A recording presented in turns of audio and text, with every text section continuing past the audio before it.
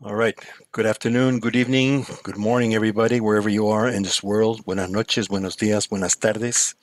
I want to say thank you to the Tia Chucha staff, in particular Karen and Brian, for getting this together. And Ed and I are here due to the fact that Luis Rodriguez very generously offered to publish two different books of poetry. I had gotten together with Luis about 2 or 3 years ago, and I wanted him to write an. I've been working on this translation anthology from Humberto Cabal for a number of years, and I wanted him to write a little blurb for the book. And after he looked at the poems, he goes, I don't wanna write an introduction." And I go, "Oh my God, what am I going to do? This is what I'm thinking." He goes, "I want to publish the book," which left me floored. So through all the trials and tribulations of the pandemic, here we are a couple of years later, and being able to share this beautiful, gracious book of poems with you. And at the same time, Ed, Ed and I have been friends for many, many, many years, about 10 years or so, but it feels like more like a lifetime because we have a lot of root experiences in the world in common, including teachers. My adopted grandfather was also one of Ed's teachers, so we have a lot of ceremonial background, even though we didn't know each other. We didn't meet till about 2010. But anyway, we are here to share an evening of poetry with you. So I would like to say a few words about Ed. Ed is an incredibly dedicated servant to life and its ways of being. So he's been dedicated to healing since the mid 70s as a therapist, primarily Jungian therapist and analyst, and he started working with veterans. And so we met in 2010, I believe, and we got invited. He got invited to come to one of the men's retreats that I was a part of the staff of in Minnesota, and we've been kind of like we realized that the enormity of the task at hand and being able to deal with the trauma that was being brought home by the veterans, in particular in those years of Afghanistan and Iraq. And this goes even deeper than that because there's a lot of worldwide conflicts that have not been mitigated or resolved in the minds of all those who participated in them. So Ed's work is dedicated to bringing healing to To all hear the from people that served, but also the people around them. So I give you Ed Tick. Thank you, Miguel. Gracias, mi hermano. Good evening, everyone. But as Miguel said, buenos noches, buenos tardes. And since I will be representing Vietnam and the Vietnamese, I also greet everybody with Xin Chào Ban Doi. Hello, greetings, my friends. Uh, as Miguel just shared, we honor Tia Chucha Press and Cultural Center for all of the really important work they've been doing in representing the challenged and oppressed populations living here and abroad, and bringing their literature into English and into our world. And again, as Miguel shared, Louise has been extraordinarily generous to us. Miguel asked for an introduction and got a book. Bravo. Uh, I showed, with Miguel's help, Miguel introduced me to Louise, and I thank you for that forever. And so I showed Louise a smaller book of poetry on the Vietnamese women. And I put together a collection of their women's voices. And Louise said, I don't want to publish this because I know your work with the veterans. I know your books, War in the Soul and Warrior's Return. I use them in my prison work for our incarcerated veterans. So give me everything, Ed. Tell me the veteran stories back in Vietnam as well. And I have been writing my way through, I've been leading healing and reconciliation journeys to Vietnam for 20 years and writing my way through them with poetry. And so with Miguel's help and Louise's invitation, I put the whole thing together. So my book, Coming Home in Vietnam, is a 20-year collection of my poems from those efforts. And those efforts came from our extraordinary devotion to finding every possible way to bring healing, homecoming, restoration, and closing up those terrible traumatic wounds that we all carry and we all share. So thank you again to Louise and Tia Chucha. And we both hope that we're helping extend Tia Chucha's mission. We're bringing the Vietnamese and the veterans in, as well as, of course, Guatemala and the Maya people. So bless Tia Chucha for being an international activist in writing and teaching in the cultural center. And as Miguel shared, we have been close friends, brothers, colleagues for about a decade, but we have so much more in common. So I think we've been brothers forever and just discovered it a decade ago. But I'm so proud to introduce my beloved friend and brother, Miguel. Tonight, Miguel is a poet and translator, but he is so much more than that. And some of you know that and work with him. Miguel is a carrier of sacred medicine.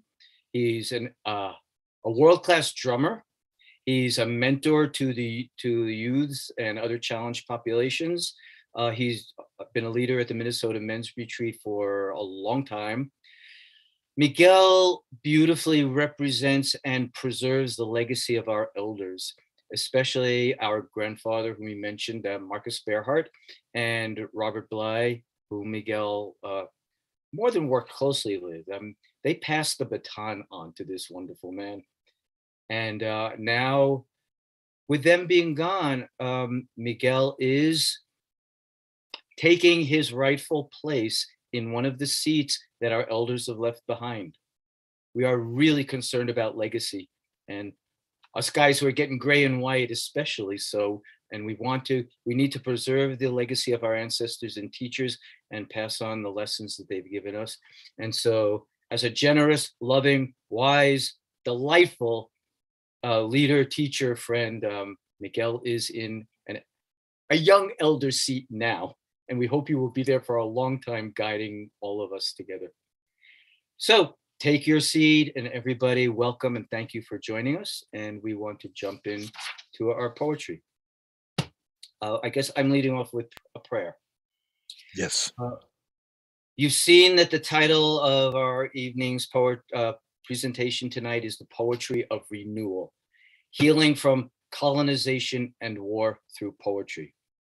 We are respectfully, lovingly representing two countries, Guatemala and Vietnam, that both have ancient histories with ancient peoples and deep, old spiritual and cultural traditions that kept the people and the earth well for many, many centuries before invasions. Both of these countries have been severely invaded and colonized. Vietnam's been invaded for over 2,000 years. Guatemala did have indigenous conflicts before the white folks got here, but that Guatemala has been terribly invaded and colonized and traumatized by the colonizations, by the invasions. So we want to represent these good people and share some of their wounds with you, but more importantly, we are devoted to healing, to renewal, to restoration.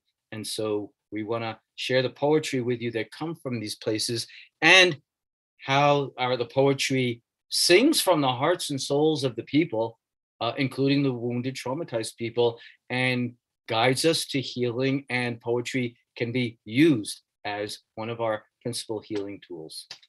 So with that, we'll jump in because we want to share more poetry than talk. All right. Okay, so we always begin and end in a sacred manner with prayer. And so I'm going to start, I'm going to read a poem that opens my book, Coming Home in Vietnam, called Praying. And I'll very briefly tell you the backstory.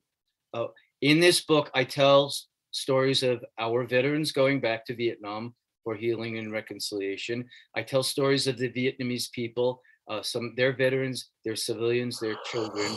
And I write most of the poems, not all of them, but most of them in first person. So what I'm using poetry to identify as deeply as possible with the people we're writing about, with the survivors, so we can really feel our way into their hearts and souls and share the experience. And this poem is like that. It's called Praying, and it is in first person. The person who's reciting it is one of our veterans. There's two stanzas. The first stanza is how he was praying during a horrible firefight on his 19th birthday, when he and his unit were attacked by a suicide attack, and they killed 300 enemy soldiers. They dug a mass grave and pushed all those bodies in. And our veteran has been haunted by that for decades and decades and wanted to go back to Vietnam and return the grave to the Vietnamese people. So the second stanza is praying again when we are back with the Vietnamese people and returning that grave to them and how they responded to him. So here we go. Our first poem for the evening, Praying. Never in my life did I pray so hard as that day at the smoking bottom of this mountain, among giant boulders and fallen trees, when the enemy overran our wire and sprouted like berserk rice stalks no farther away than the length of my rifle, and our muzzle holes became God's wrathful eyes. That was his battle on his 19th birthday. Now we're back, returning the grave. Never in my life did I pray so hard until today, on the cloud-crowned top of this mountain, among smiling statues and wafting incense, when their children took my hands and called me uncle, and monks bowed to me as if I were a saint, and I embraced their dead as my true brothers, and God's loving eyes gazed through my torn and mending heart. Briefly, the aftermath. After this trip back, our veteran's nightmares stopped. No more.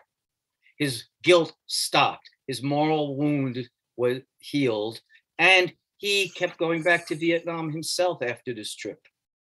He went back 3 times. He met a Vietnamese woman. He fell in love with her.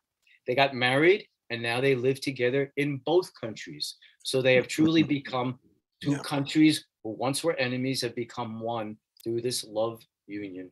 And this is one of the beautiful visions of reconciliation that can happen from this kind of work.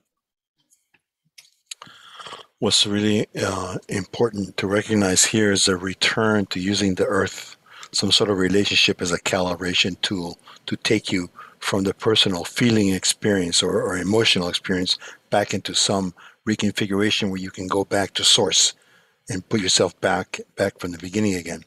So this is Ed and I, when we were planning this, I said, I read his list of what he wanted to read, and this was the complimentary poem for that one. It's called The Answer. Open up the earth with your hands. Get filled with its scent. Raise your face to the sky and eat the wind. That is peace, the grandmother said. That is peace, the grandmother said. So it's an invitation really to return to the source, which is what our friend here was doing, going back to source. So anyway, I pass it back to you. Thank you. Gracias. Miguel and I are, I want to mention for those who don't know that Miguel is the translator and the second poet of his collection, because Humberto Acapal is the original poet, and the poems were written in Maya, in Quiche, and translated into Spanish and then translated into English. So there's 3 languages represented in Miguel's poetry. And that also is bringing together our fractured world into one united effort. And so thank you, Miguel, for all the people you represent. And in that spirit, Miguel and I had a dear brother, friend, colleague named Roger Scherds, who is Native American. He's Salish warrior. He was a Marine. He lived on the Flathead Reservation in Montana. He came back to Vietnam with me. He came to many of our retreats. He helped us lead the retreats. He brought Native American ceremony to our men's retreats and our veteran retreats. And we love him very much. And he's one of our ancestors now. He passed a few months ago. And so I want to read a poem about one of my experiences with him, but also in honor and memory of him. And some of the work we're doing is, of course, sharing our grief and using our poetry to heal it. So this poem is called The Bear Hug because Roger's native name, Nopkus, is seize the bear. And he was a big, strong bear. This poem is going to demonstrate to you,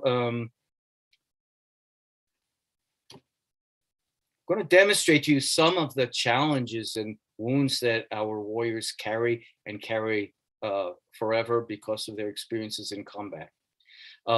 There's one word in Vietnamese that you need to know. Probably many of you know it already, because lots of Americans love to eat what looks like it's pronounced as pho, P-H-O. It's pho in Vietnamese, but Americans say pho, which is upon, of course, on the word foe, enemy. So that's the last word in the poem, but you need to know it has the double meaning to get it. So there, Roger and I are communing in Vietnam. And this is the poem. And the words are his. It's true, grunted the old Marine as his log-thick forearms circled my neck. Closer than a wife, he cooed and yanked my head against his.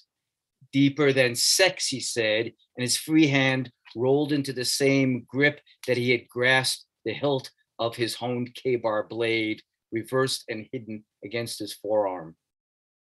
How could I marry like this, he asked, as he whipped his hand in the air across my throat with the same fierce caress of the invisible blade along the soft, brown-skinned throats of those he had hugged on these white and blood-stained sands centuries ago. You see how combat remains with people, even in their body, even in their movements. So he hugged me like that. And then he released my neck. Was it a grunt or a laugh? We were sitting in a restaurant and we turned together toward the coming of the pho. Not the foe, toward the coming of the pho. So after that demonstration of how war remains with him and why it's so hard to be intimate, we were intimate.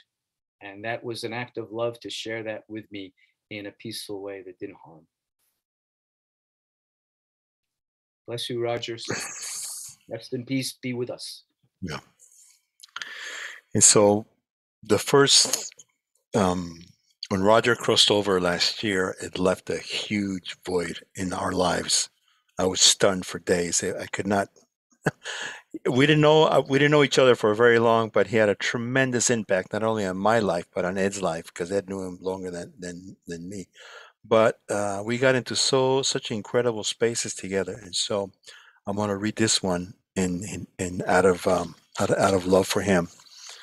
There are moments in life when tears are not capable of freeing the pain in the heart of the one who goes or the one who stays.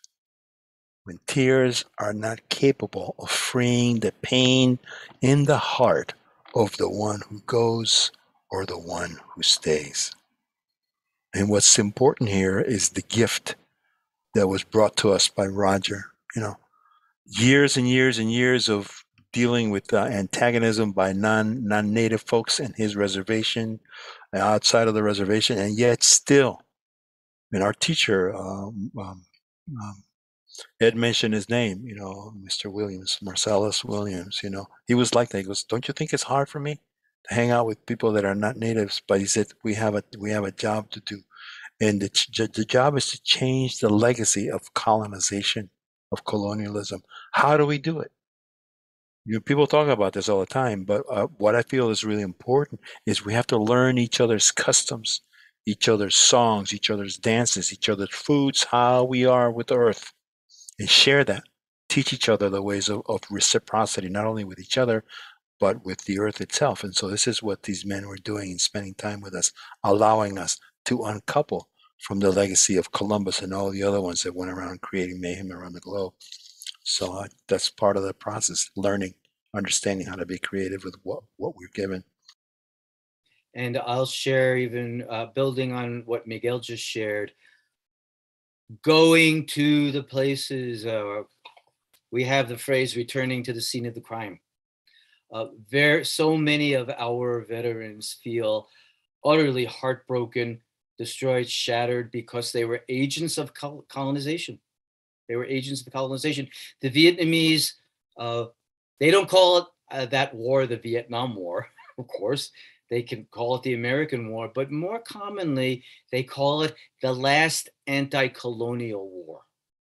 For 2,000 years, these people have been invaded and occupied by much larger, more powerful countries, especially China, Japan, France, and then the United States. So we were the last colonial power to invade there and try to control that. And Vietnam belongs to them now. But going back there in friendship, and we do very much charity, philanthropic work over there. We've built 2 schools. We help Agent Orange victims. We help feed really impoverished villages. Doing this work demonstrates our love and friendship, and also brings healing to our veterans. When we're over there, they're always ask the Vietnamese for forgiveness, and the Vietnamese always say, "There's nothing to forgive. You were good warriors doing what warriors should do when their country demands it. You didn't know it was wrong. You didn't decide to come here. The only people we have any issues with are your government and corporations who sent you here. But we honor you as good, honorable, noble warriors." They're shocked to hear that. They feel going over, they're afraid they're going to be treated like criminals. And instead, they're treated, as what the first poem said, like saints who have returned to bring back the spirit and restore the land and the people. So going to where it hurt and where we caused so much pain, and being with the people there, and healing and praying is really important. And we all know about Kim Phuc, the girl who became famous because she's the girl who had been napalmed and running from the naked and burning from the napalm, and that picture went all over the world. Well, we go there. We visit her home. Her brother died a few years ago, but we used to have coffee with her brother in their family home. And the napalm attack happened right outside their home. She was running up the road, trying to get away from the napalm, in between our home and a church, the pagoda, when she was hit.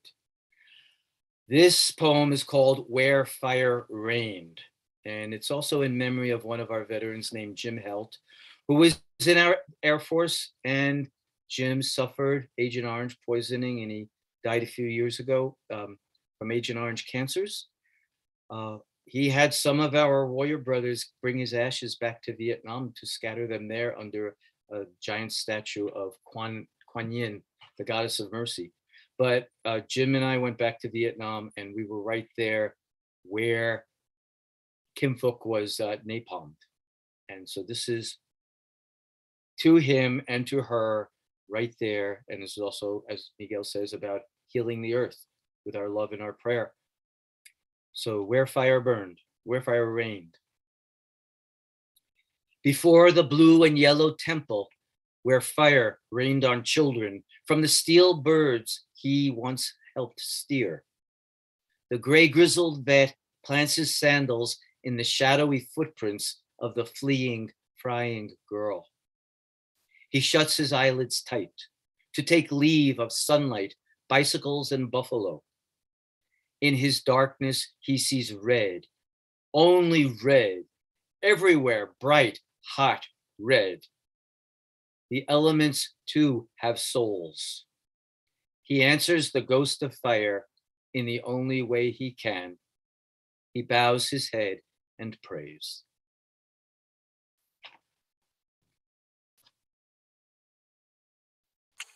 I'm going to take a breath on that one. But what's important to realize here is that we have to also, in a way, re-sanctify the elements. We have to a basic relationship with fire. Fire is also a very holy thing. It's not just a metaphor, it's not an idea, but it's also really living, breathing, and it's getting used for negative purposes, but it's also transformative, and it's vital to our existence, so we have to have it. So there's a way of looking at that fire and also reconfiguring, so we can look at the fire also as a changing dynamic element that also brings life, right? So I'm going to read this one. Uh, El fuego acuclillado apaga la tristeza del leño cantándole su ardiente canción, y el leño le escucha, consumiéndose hasta olvidar que fue árbol. The fire, the fire, crouching, eases the sadness of the log by singing to him his burning song. And the log listens, consuming himself until he forgets that he once was a tree.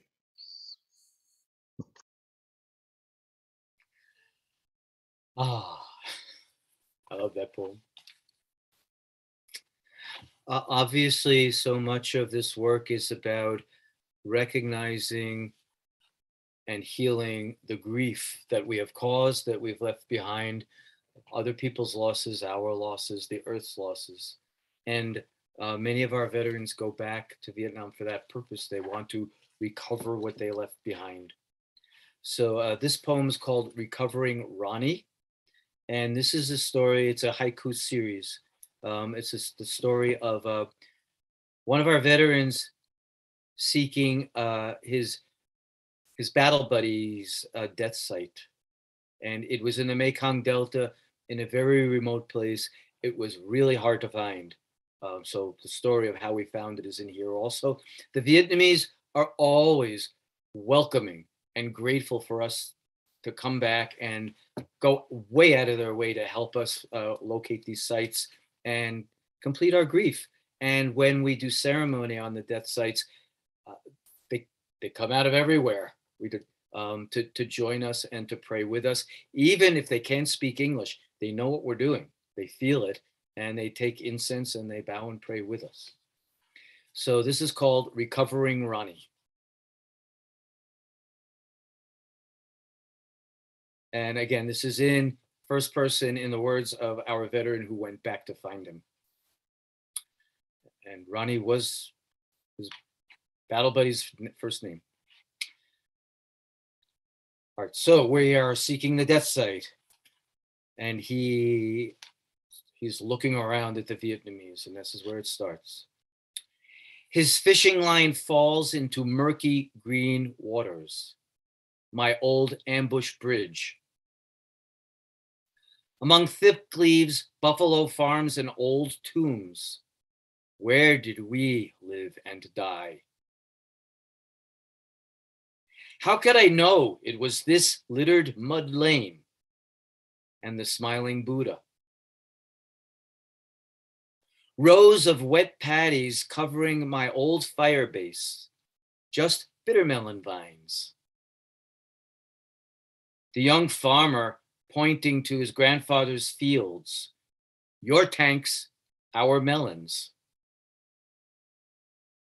Sobbing sad taps into my old harmonica, distant sutra chanting.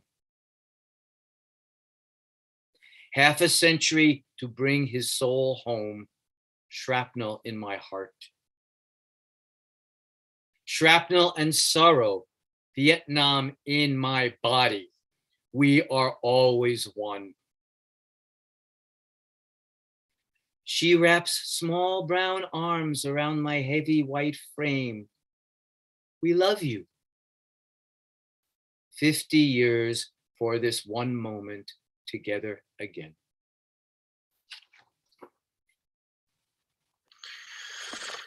Wow.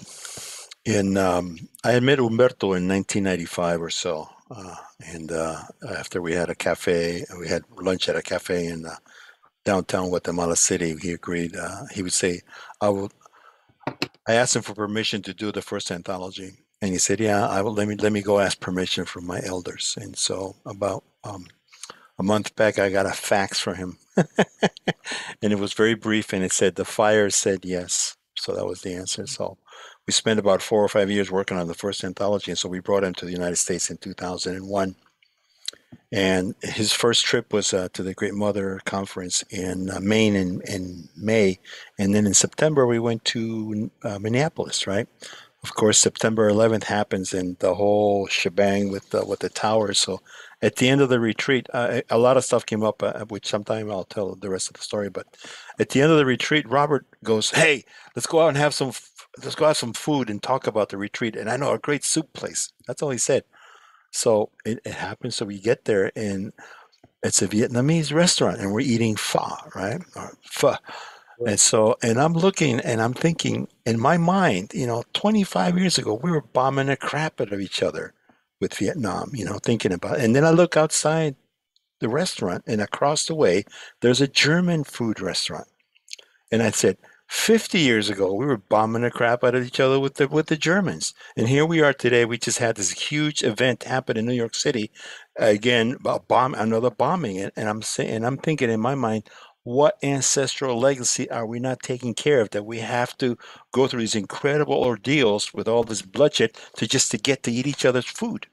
You know, I mean, the reality, here we are, and here we are 25 years later and enjoying it, and the same thing. So I'm thinking we got this backwards. We should start eating each other's foods first before we get into any kind of a battle or a fight. So we have to reconsider what the ancestral legacy is. So when that in reading this is what I want to counter with. This is called Light and Shadow. And Umberto was invited. He traveled. He was very well known in Europe. He spent time in Switzerland, France, Italy, Spain, Austria, and they loved him over there. And he's well known throughout South America and Japan too as well. And so he wrote a series of poems in Venice, and this is one that was written in Venice. But it reminded me of this because there's an essence in here that, and like I said, we'll say this over and over again throughout the evening. But it's important to remember that we have to recalibrate by just stopping, period, and seeing what it needs to be seen instead of trying to right to fix it or create more polemics or more antagonism. So we'll figure it out anyway. Light and shadow. I cannot separate myself from the memory. We walk like the light and the shadow. If I threw him into the ocean, he would never drown because his heart is of water and his waves would be bigger each time. If I buried him in the ground, he would sprout again. He is seed, he is semen. If I threw him into the wind, his flight would be eternal. He is bird, his wings spanning from dawn to dusk. And if I threw him into the fire, his flames could not touch him, for he is also fire and burn. The memory goes on in front, and I am behind. If the memory dies, the future will also die. Light and shadow. This is for Ronnie in that way, to recover, to go back and recalibrate. Yeah. Amen. Thank you. And would you please? That's from the first book of his. Would you please tell our friends about Oh, that? oh yeah. So Well, both this one, books are beautiful. And the first one was published by Robert Bly's Ally Press. It was called "Poems I Brought Down from the Mountain," and this one is actually Luis's Tia Chucha's Press, Luis's endeavor into in the Courtyard of the Moon. So, if you're into it, just send us a text or an email. We'll figure out because they're both beautiful, beautiful books, and they got a lot. There's a lot of information here, a lot of treasures, a lot of seeds to ponder. yes, amen to that. They really are beautiful books, among my favorite in my poetry collection and library. So I'm going to read a bit of a longer poem, but this is an important story. The poem I'm going to read now is called Point of View. And by far, this is the favorite poem of veterans and military in my book. And I'll tell you why. Every year, another elder who has recently passed, his name was Nguyen Tom Ho. He was known as Mr. Tiger. And we visited with him every year in the Mekong Delta. Mr. Tiger was in his 80s and his 90s when we visited him. He died two years ago. And he was considered one of the wise elders. They called him the Ho Chi Minh of the Mekong Delta. He looked like it. He had the long, scraggly beard. Mr. Tiger was at war for 25 years. He was never in the military.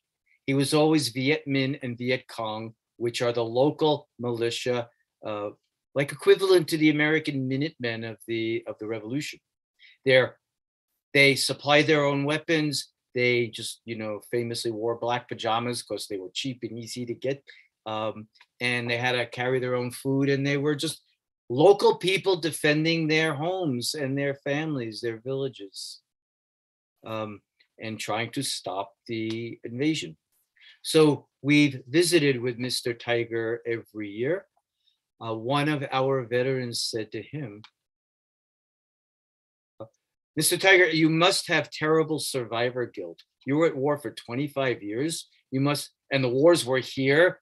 You must have lost so many people. Don't you feel guilty for surviving like we do? We American veterans are riddled with survivor's guilt. And Mr. Tiger gently smiled and said, oh, my friend, I invite you to feel sorrow, not survivor's guilt. Or don't you feel guilty for surviving, Mr. Tiger? No, I'm sad about the losses on both sides, but I don't feel guilty.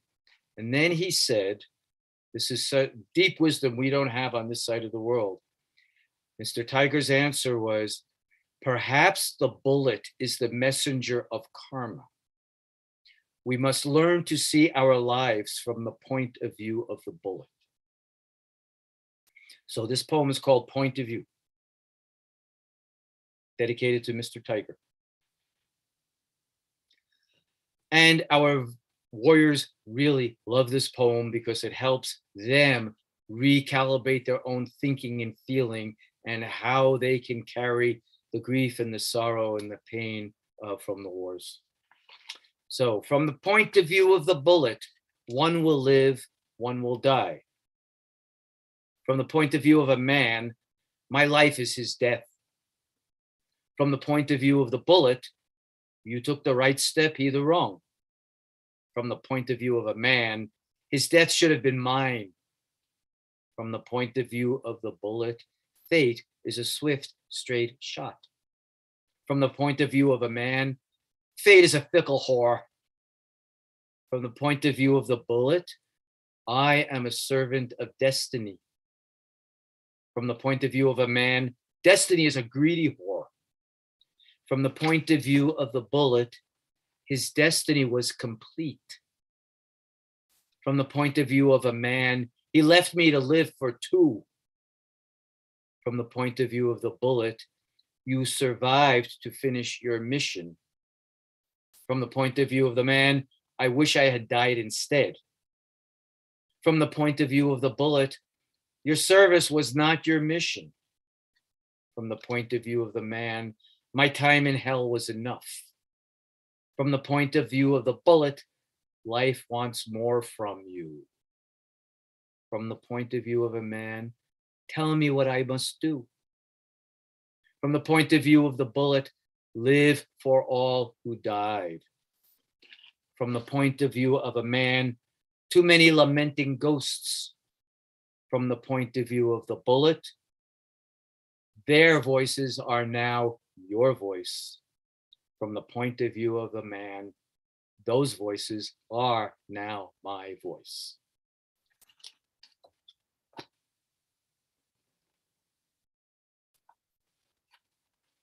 I have to let that one breathe for a moment. I think what it does for me, it brings up an incredible amount of grief.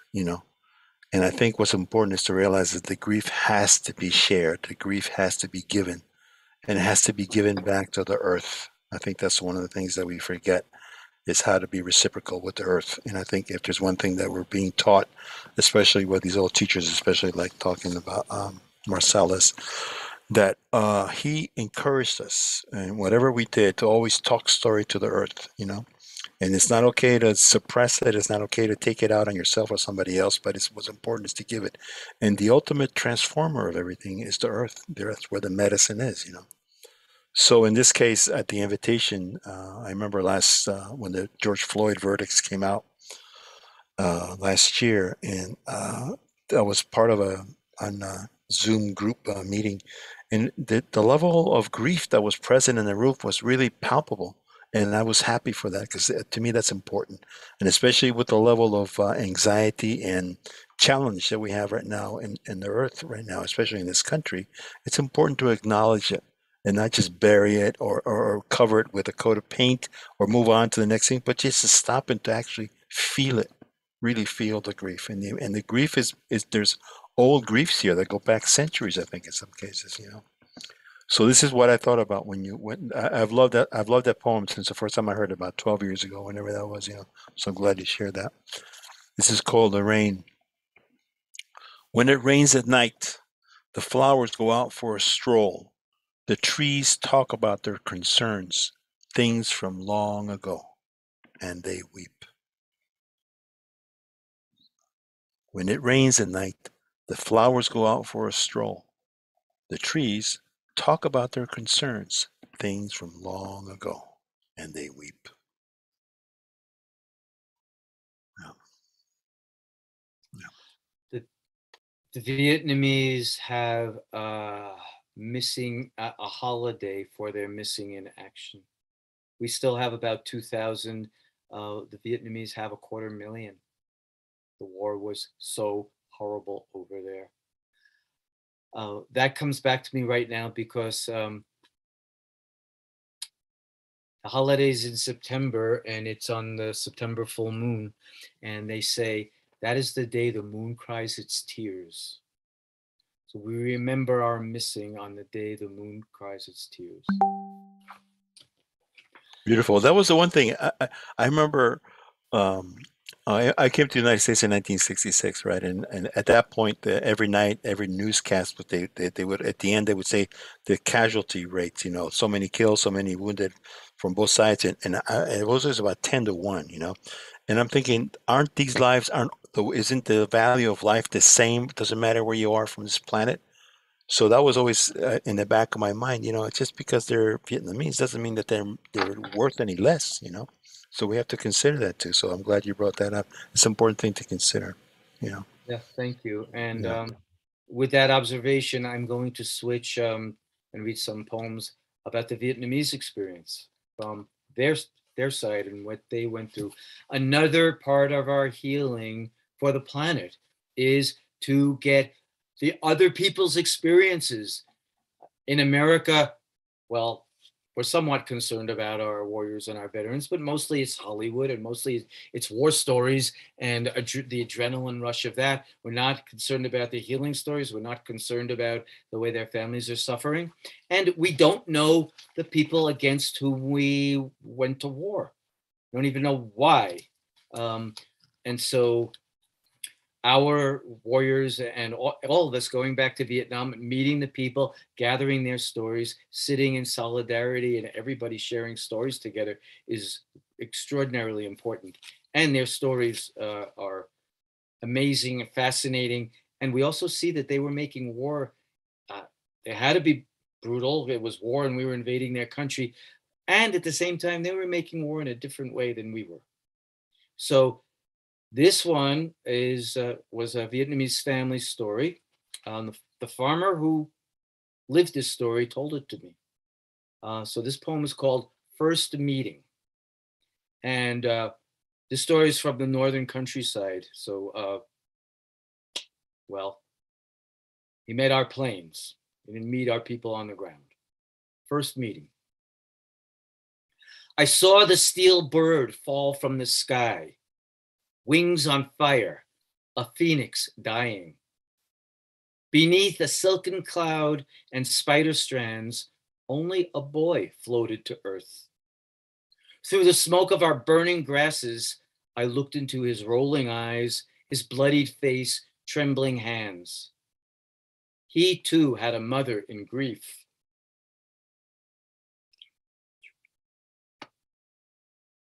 He too had a mother in grief.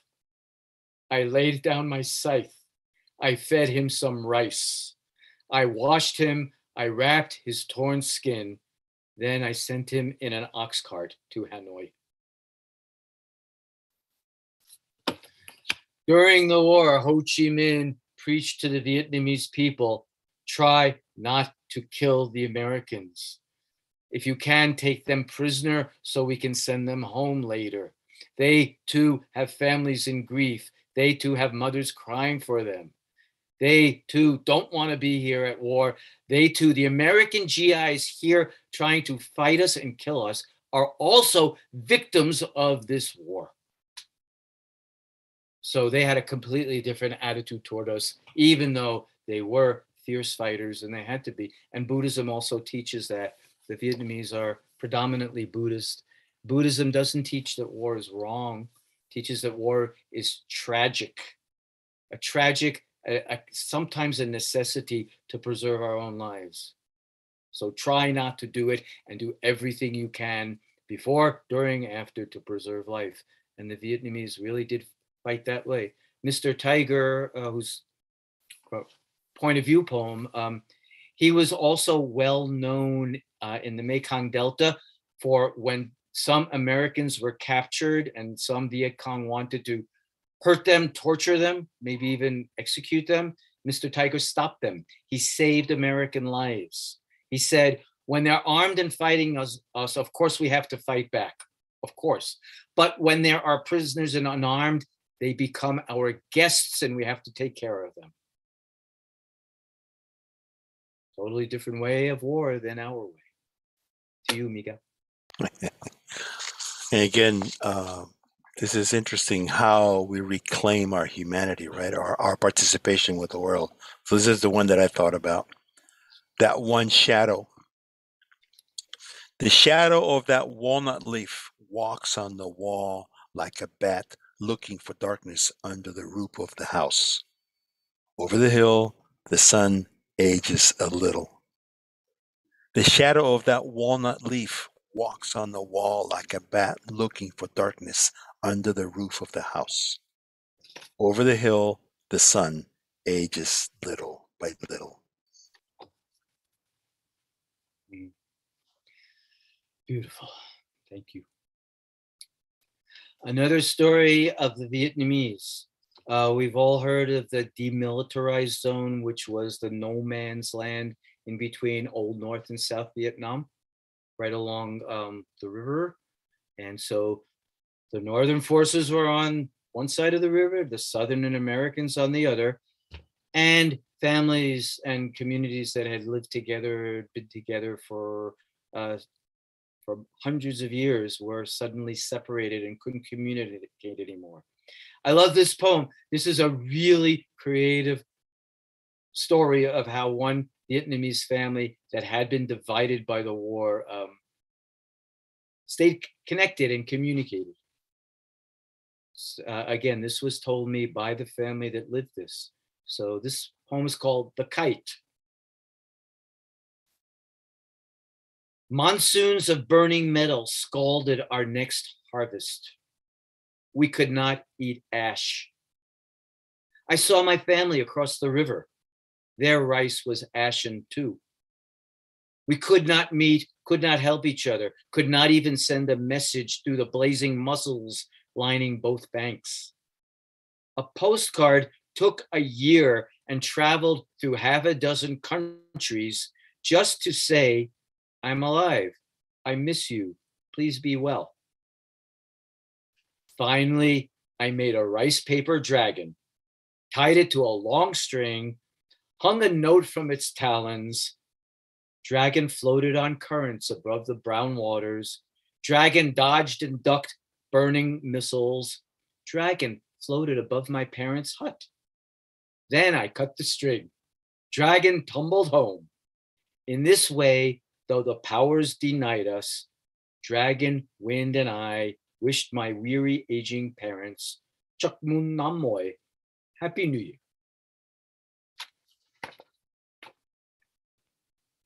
Beautiful. Yeah. So I'm going to read this one in three languages.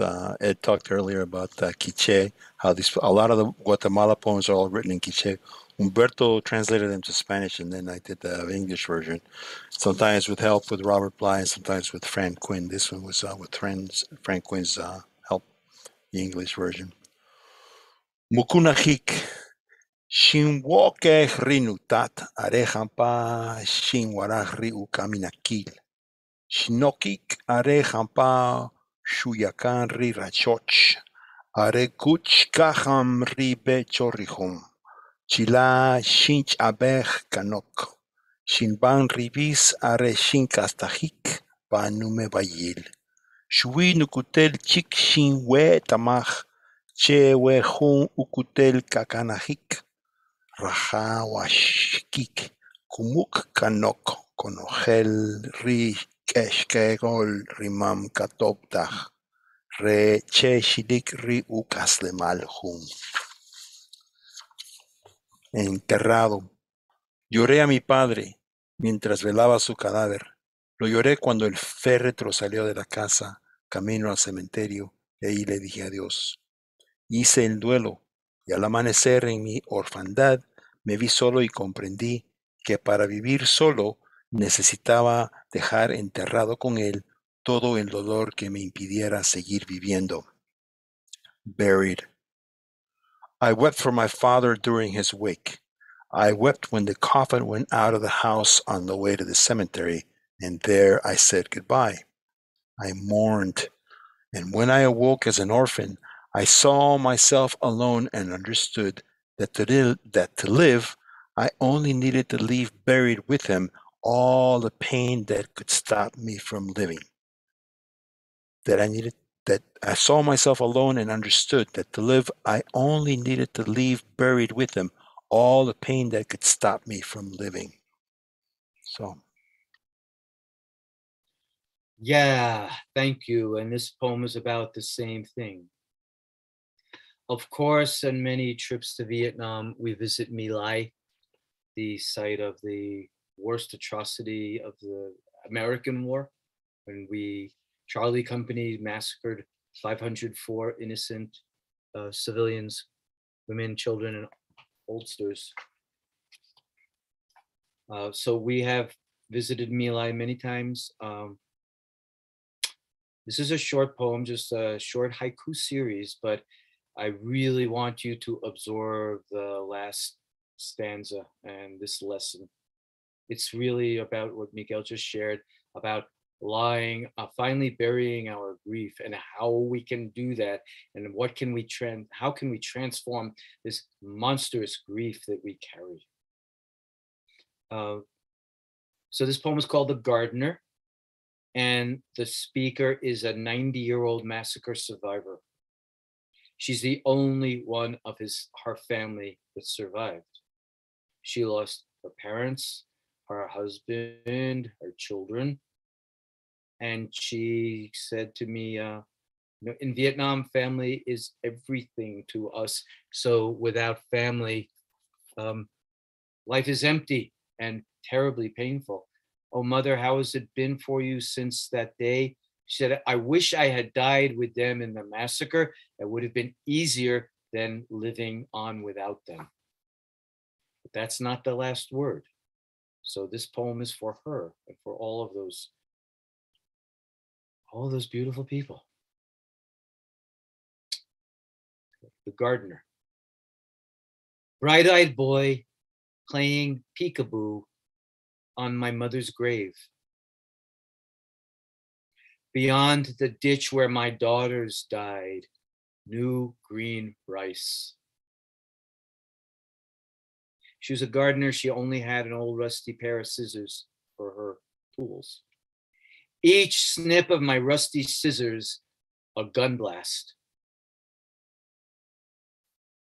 What can we do? I asked her, grandmother, what can we do to help you heal? You wish to help me heal?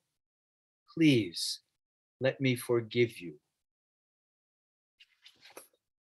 She said to me, after this long, difficult, sad life, I finally come to understand that the reason I survived that massacre and lived this long life was so that I could meet American veterans and take their hands and look into their eyes and forgive them and help them be well again.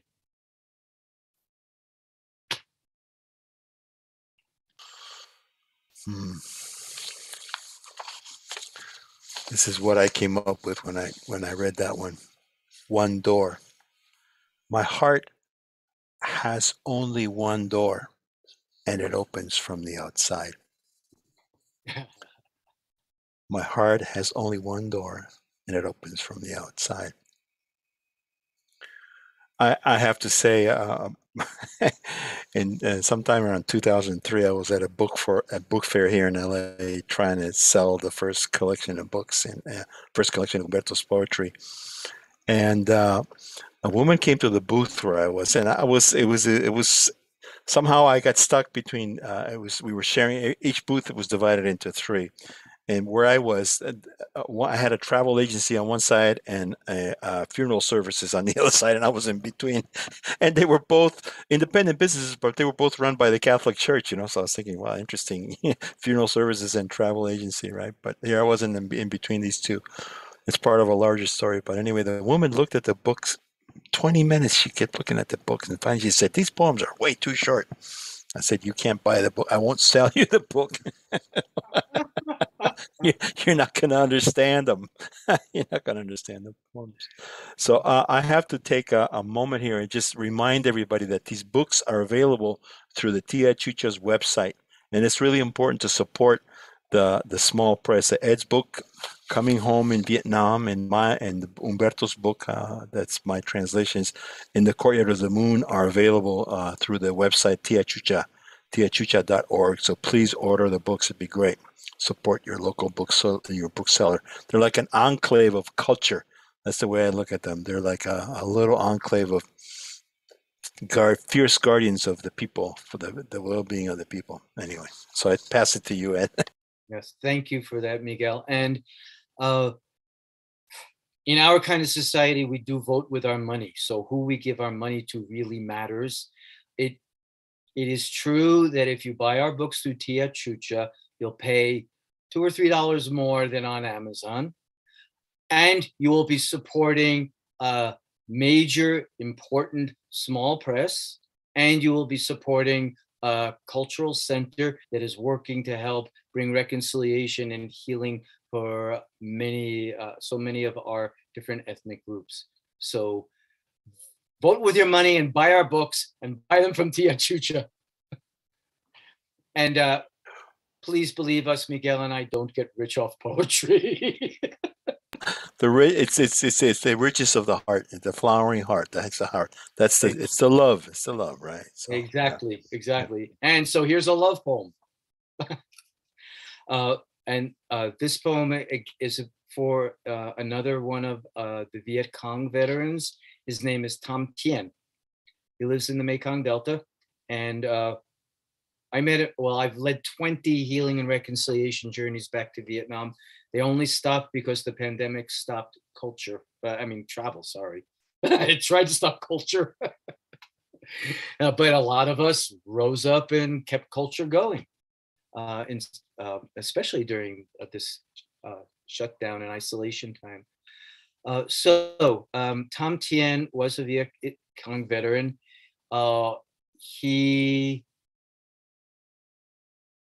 He was nearly killed. He was left for dead after a battle with American forces. He was wounded so badly. He has an absolutely miraculous story of survival. And he was shot open, and he held himself together and crawled for hours and hours and hours through the jungle until he could find somebody to help him. And he did finally recover.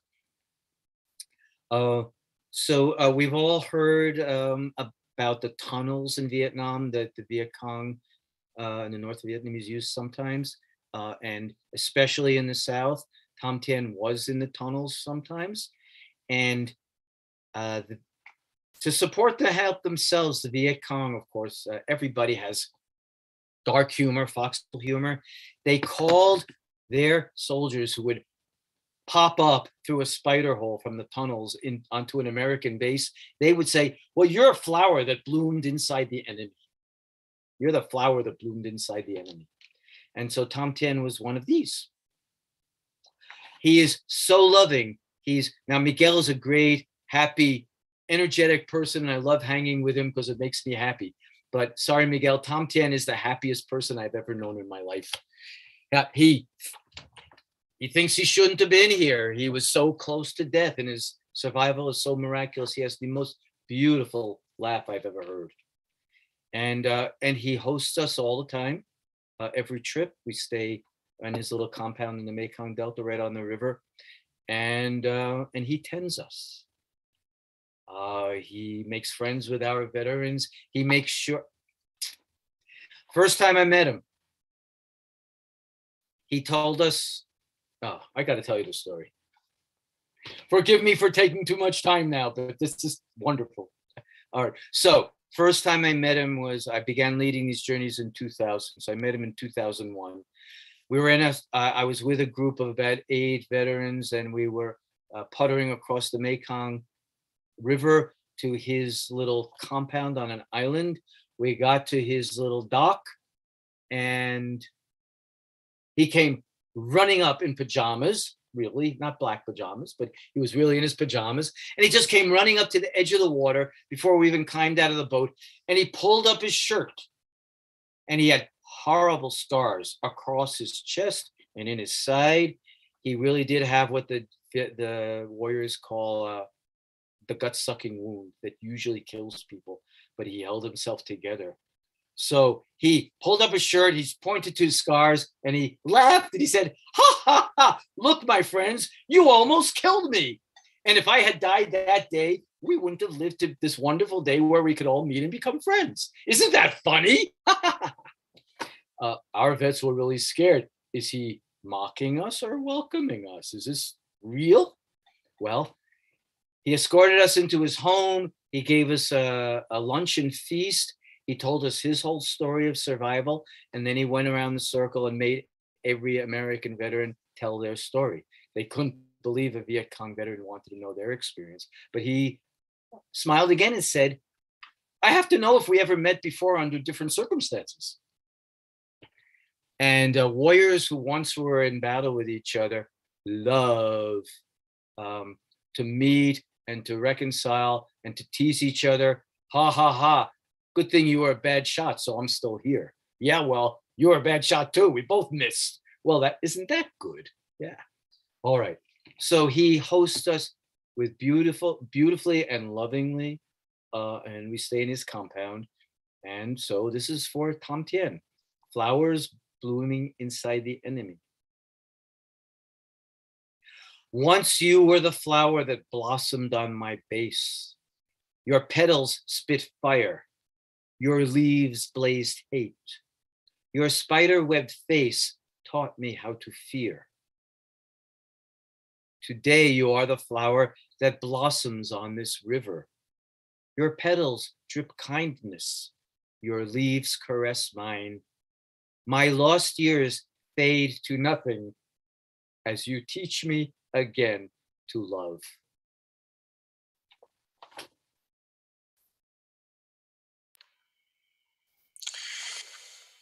Yep.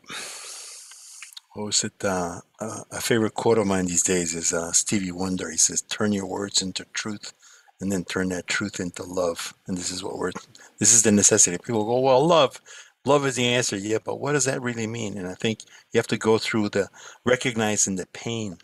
You know, there's anger and there's fear there because there's pain, and there's pain there because something happened to the love. To that state of the holy.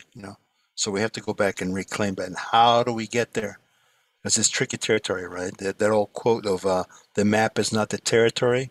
So we're in the territory now, because we have to get rid of the maps that we've been given. So we're re-examining. We have to be okay with just being in the territory and not having to necessarily figure it out, but just stopping for a moment, right? And really seeing what's there, what needs to be seen. And the mystery has no, that's one of the things that our teacher, again, used to be really emphatic about. Pay attention, be alert. It will never be the same way again, but because it's always there. Don't ever be a Methodist, always be aware to see how so it's going to be different each time, but you have to be open to how it shows, how it shows up, So this one's called Song. The grandfather takes his grandson by the hand to greet the trees. talk to them, feel their skin, smell their leaves, and the trees sing their names. And the trees sing their names. And if we really listen, we hear the singing. Beautiful, thank you. We have about 20 minutes left, and Miguel and I have many more poems to share and stories to share, but I just want to pause and take a deep breath. We know there's about 20 of you out there on different forms of media, and we do invite questions or comments or stories of yours. So I'm just checking in and asking while we have time, any questions or comments out there that anybody wants to share before we read more poems.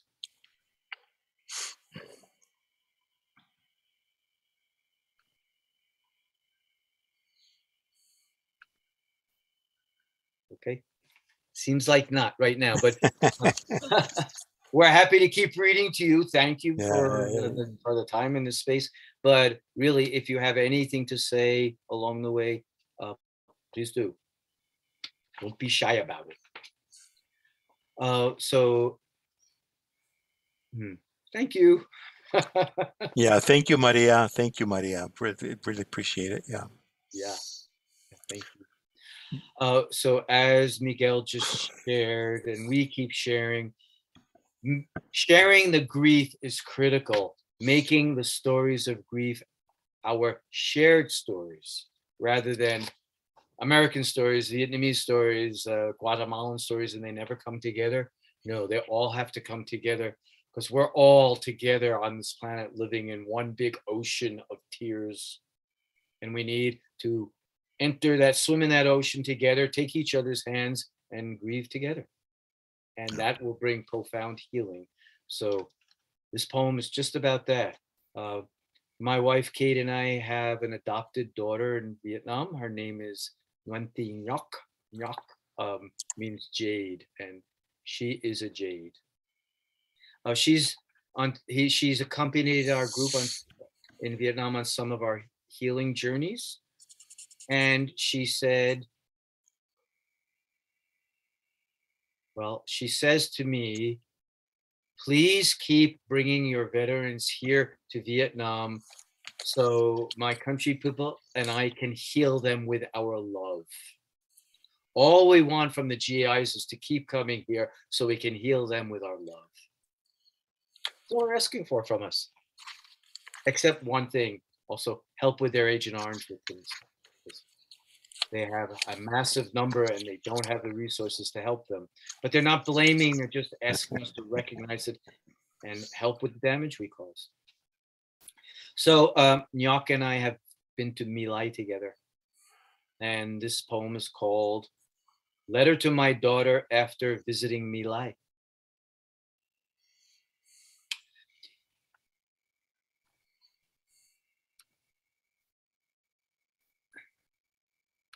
Okay, there's a question for you, Miguel, after I read the poem. So, letter to my daughter, Ngoc, after visiting My Lai. Yesterday, we walked side by side and hand through the petrified prints of the bare feet of fleeing mothers and children and the stomping combat boots of marauding GIs. We stood in the kitchen of ghosts. We hugged before the hats, shirts, canes of those who can no longer use them. I felt such shame. I could no longer feel worthy to be your father. But all you did was wipe my tears and call me Bo. Bo means father in Vietnamese. All you did was wipe my tears and call me father. That hat, that cane were worn by an old man who walked into your dreams last night. Terror in his eyes, last prayer on his lips. He came with the one who married him forever, the GI you saw, beating, beating, beating, his head, his face, his arms, his body. This morning, your own head screams with his pain. His eyes are behind your eyes. This morning, as my fingers try to massage your ache away. I see his wounds, his blood breaking through your gentle almond face.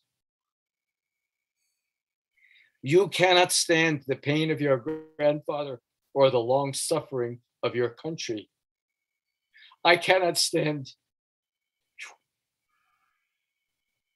I cannot stand the pain of my daughter or the endless shame of my nation. Side by side, hand in hand, we carry this pain together. Side by side, incense between our palms, we bow as one before the altar of the dead. Beautiful. Very powerful. Yeah. Thank you. I want to answer Andrea's question. I was born in Guatemala, actually, believe it or not. And most people meet me, they go, "You don't look like you're from Guatemala," but I am. My father was from Guatemala. My mother was from the United States. My father was a surgeon, and he was doing a residency at a hospital in Jersey City. And my mother used to give him instruments in the operating room. This is how they met. This is 1948, a long time ago. He would not live in the United States, so we went back, they went back to, they got married and went back to Guatemala. So I'm a total mutt. She was Polish, so there's a whole side of the family that's all Polish, and we're a mixture of Maya, Quiche, and Spanish, and whatever else is in there, and who knows what. Because when you started studying the ancestry of Iberia or the Iberian Peninsula, from the Phoenicians and the Carthaginians and all the Romans, the Greeks, you name it, there's a whole history there. The Muslim conquest in 700 AD, all that stuff. So that's all in there. So I had a vision one time. I went to Spain for the very first time in 1990 to work, or in 1989, I think. And I was thinking, oh, you grow up with La Madre Patria over there, And I heard this voice in my head and said, "Usted no es de aquí. You're not from here. Usted es de allá." And literally, if you look at this pattern on my shirt, I felt the marrow in my bones. That's the pattern that was in my, and I had a vision. That's what I saw. My bones were just like what you see in the shirt, and I realized, oh, I've been claimed by the land. The land has claimed me. So this is important here because through these teachings that we're hearing from Vietnam, from Guatemala, the issue is that the earth is claiming us again as human beings that have forgotten what it is to be in relationship to the earth. We eat all the foods that we eat. All the minerals that come from the ground are now in our bones. The stones have become our bones, right? So now we're like this antenna, this mirror that starts vibrating with the energy of the land, and this is what we have to pay attention to. We are being re-indigenized in some form, and it's going to take many generations to grow into that. But this is what we have to consider.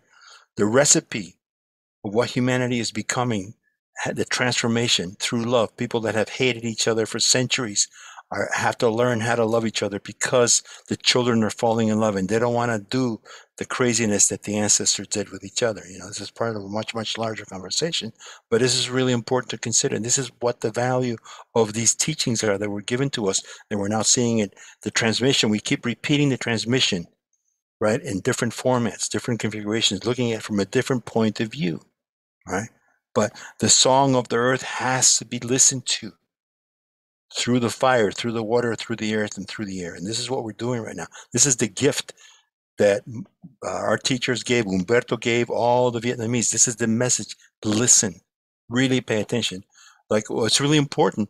What I haven't, I'll be explicit now. What's important is to really go out and listen to the song of the earth, wherever you are. What the trees are saying, what the earth is saying, what the sky, what the wind is saying. Go sit and make fire and sit down in front of a fire and listen to the song of the fire, right? So this is for your daughter, Ed, because it's called I'm going to read it in Spanish and English. Las maletas. ¿Te vas? Aún no. ¿Y por qué están hechas las maletas?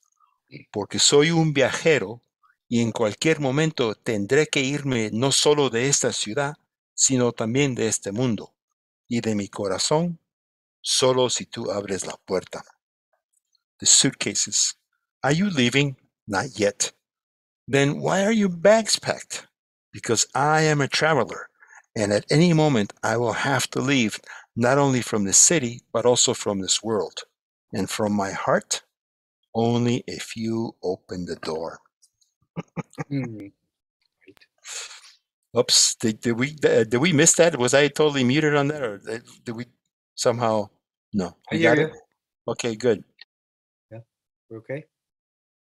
I think good. We're good. Okay. So I want to continue bringing the children in, and also bringing more of the women into to our stories. And I also want to bring medical personnel, doctors and nurses who served in the war zone, from both sides, from our side, from the other side, who went to try to heal and reduce the suffering, not to contribute to it. Uh, One nurse who went back to Vietnam with us, her name is Beth Marie Murphy. She lives in Canada now. In fact, she couldn't come back to this country. Uh, Vietnam became her country, and she's been back there many, many times, and she leads her own journeys there now. But she couldn't come to home to the United States. She makes Canada her home, with several thousand other American veterans. Beth Marie was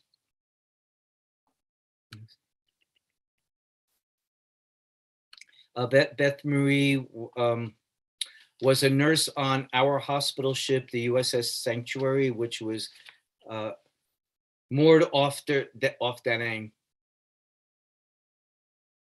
And in addition to tending our wounded, she tended wounded Vietnamese people, especially wounded Vietnamese children were brought to her boat for medical treatment and healing, and she bonded deeply with a girl who had lost both of her legs in an American bombing. The girl's name was Mien. Uh, well, this tells a story. So this poem is called "The American War Nurse Builds a Windy Tomb." Ah, Windy Tomb. The Vietnamese, as we shared, there's so many missing in action in Vietnam. Uh, the Vietnamese have a tradition. They honor the souls of the dead always, and they honor their loved ones in every family for 100 years, for 4 generations. Uh, they have family altars, the most important structure in every Vietnamese home, including the poorest ones for destitute families who live in the jungle under a plastic tarp. They've got an ancestor altar. Honoring the ancestors and staying connected to that lineage and feeling your ancestors with you is utterly important and is a real living experience for them. And when there isn't a body, um, so when somebody's been missing in action or somebody was lost at sea, they build what they call windy tombs, which are empty tombs so that the soul still has a place to come home. And they pray at that tomb as if the body is actually there. It's not the body that's important, it's honoring the soul and giving it a home and letting it be at home back in the earth. So this our nurse wanted to honor the lost child and to build her a windy tomb. So the American war nurse builds a windy tomb, and in her voice, my back is bowed from decades of carrying the soul of the legless girl who became my patient, then my niece, as we flew colored kites in the wind off my ship. In dreams, my eyes are pink and swollen with the ocean of tears, both shed and withheld. Since our angry wounded called her VC child, and her desperate parents snatched her back into the jungle. Today I carry one stone at a time. With each dripping tear, I recite her name. Gently, I let her down off my back and give my lost niece this tomb for a home. 8 children tumble around my fractured legs to help me lay the last stones on her cairn. A single red dragonfly hovers in our wafting incense, and a sweet breeze kisses my cheek with her name. For the Vietnamese, they're not gone. They're in the spirit world, and we can maintain our connection with them. And in that light, a very quick story about my daughter Nyok and also my niece Quinn. We're in the north in Hanoi, and we hired a taxi to bring us to Nyok's home village, which is about 2 hours outside of Hanoi. So their taxis are tiny, their roads are tiny, they are tiny. So I was in the back in the middle seat with Nyok on one side and Quinn on the other.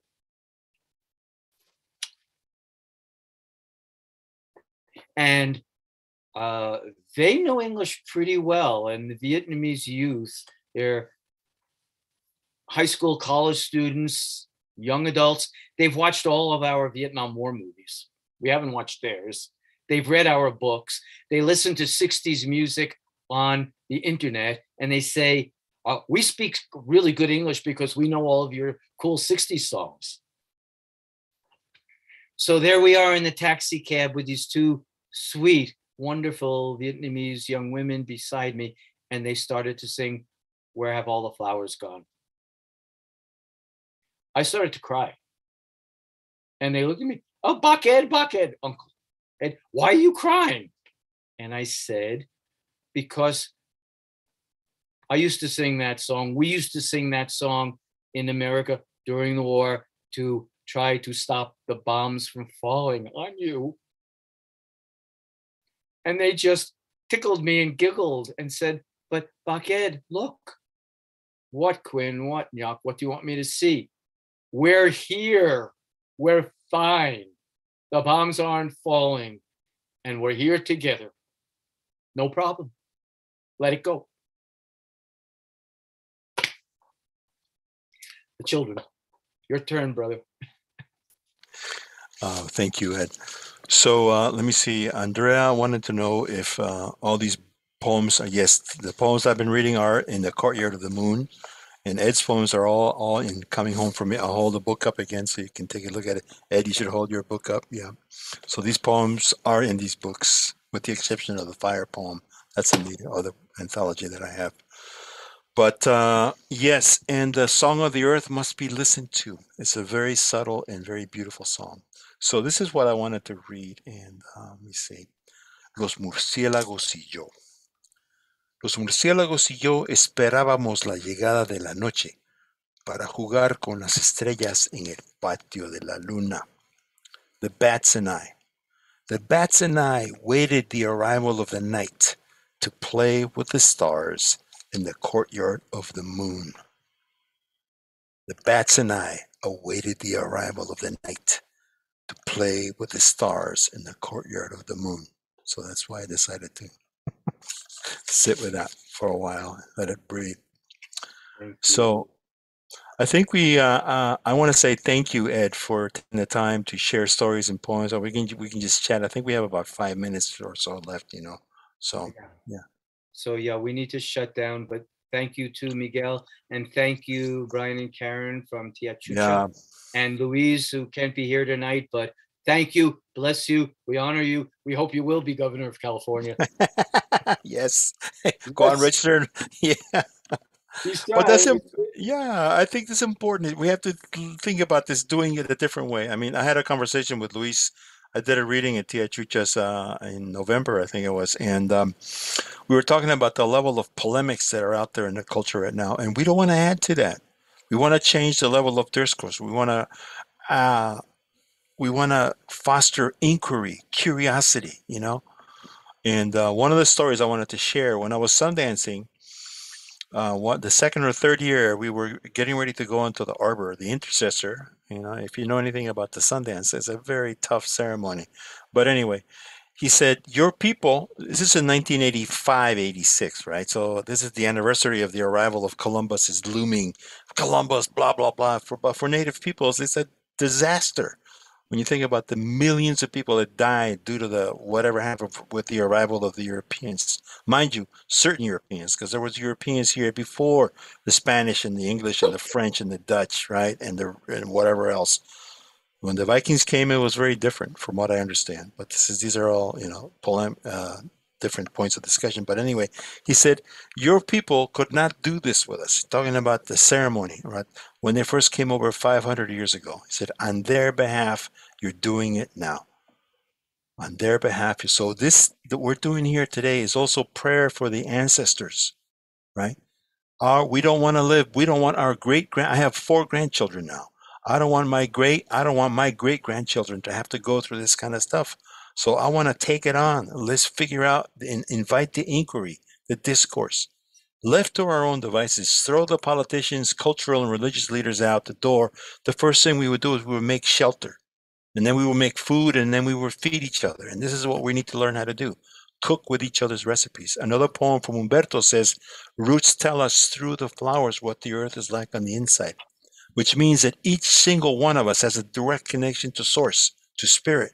So this is what we're doing, reclaiming our connection to source without any inconvenience from an intermediary, right? Without any clouding, any pollution of anything. Right? Pollution begins in the mind. So we take all those things, all those markers out so that we can become human beings and then in a larger community of beings. And this is what we're doing through this discourse and this elegance. So this is what I want to throw out there tonight. So any closing words for our vast audience? Thank you. Your closing words and lessons are perfect. So I'd like to read a closing poem to give one of the songs of the earth from Vietnam and how deeply we can listen to and connect with the earth. And they haven't lost that connection. So as I've been sharing my poems, so many are in first person and it's people speaking. This one is bamboo speaking to us. And this is so many things we don't know about bamboo, but listen to the earth, listen to the waters, listen to the bamboo, and this is the bamboo's life. So this poem is called Bamboo Speaks, and we honor the earth, the Guatemalan earth, the Vietnamese earth, the entire planet that we love and are working to reconnect with in a healthy, loving way. So bamboo. From under the green waters of our tiny family pond, from beneath the whiskered catfish and beneath the golden ducks, I watched the moon cycle 13 times from full to empty to full again. In this still place, I grow hard and strong. Soon I will emerge. My family will eat with my chopsticks. Our daughter will play me as her flute, and she will awaken the soul of the rice. Beautiful. Thank you, Ed. Thank you, Tia Chucha, Brian, and Karen. Thank you, Luis Rodriguez, and thank you all who came and attended. Thank you, Andrea, and anybody else. If I'm Mark, I said anyway. Good night. We love you all dearly, and I guess this is it, right? So until the next time. Yes, until next time.